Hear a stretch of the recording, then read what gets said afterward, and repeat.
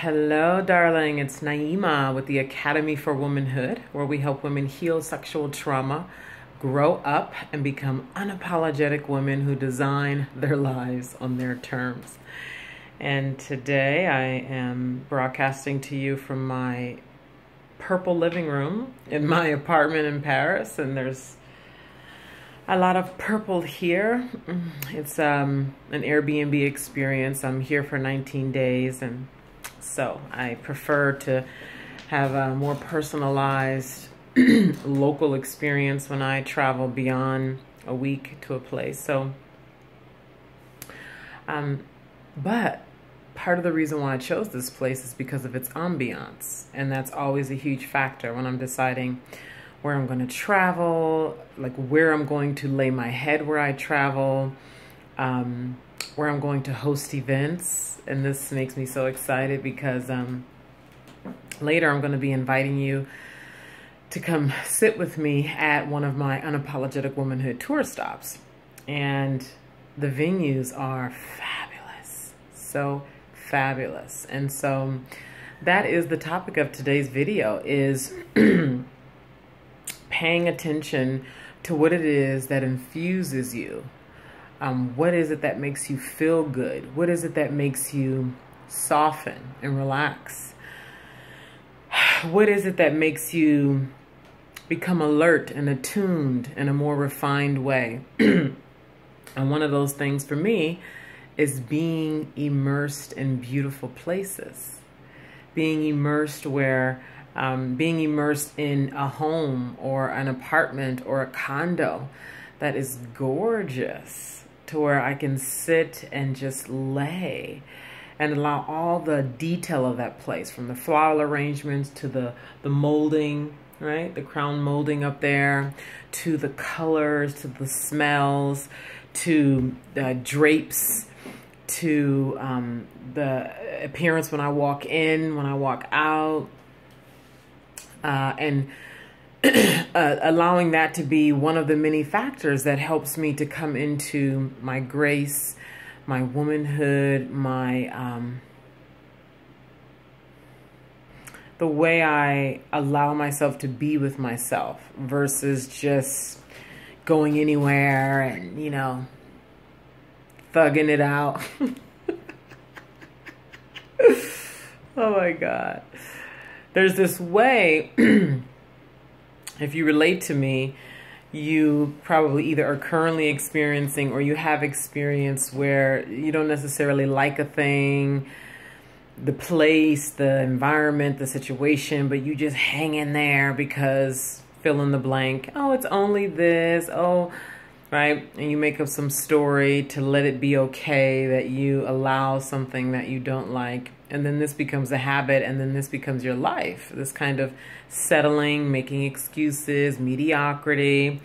So it's so much more than just being in a beautiful place. Yes, it is about being in a beautiful place, but it's the why of the beautiful place. It's setting the standard, choosing yourself, saying, what is it that feeds me? What is it that fuels me? What is it that makes me feel good? And arranging your life so that that becomes your reality. And what happens is it requires that you look at how much you value yourself, how much you value your interior landscape, how much you value how you feel when you sit down, when you rest, how much you value how you see yourself, how much you value what you allow to be present in your life. Not just people, but circumstances and environments. This all taps into worth, self-worth, and value and identity, and what we believe we deserve and what we allow and don't allow in our lives. So here's the invitation for you. I am going on a 3-city tour. It's the Unapologetic Womanhood Tour, starting October 14th in London.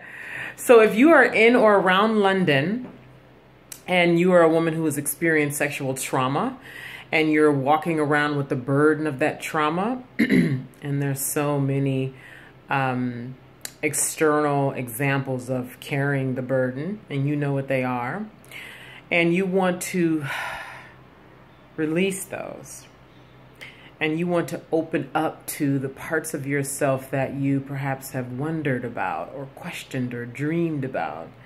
And you want those parts of you to come out into the world and to be lived and to be breathed and to be experienced.